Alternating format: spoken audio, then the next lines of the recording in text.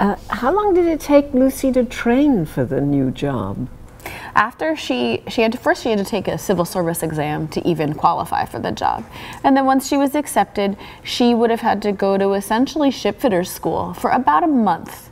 And then at that point, she would have entered the job at sort of an entry-level point as sort of an apprentice or a helper level. And then eventually she worked her way up to being what was called a third-class shipfitter. And then at that point, she herself had an apprentice working under her. Mm.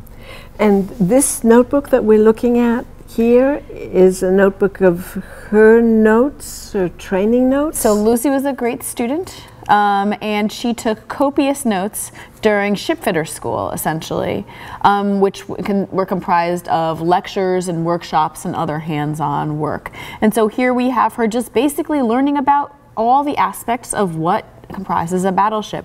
What is a rose line? What are parallel lines? What is the water line? Mm-hmm. And then you see as the lectures go on that this becomes, the work becomes a little bit more advanced and diagrammatic. Mm.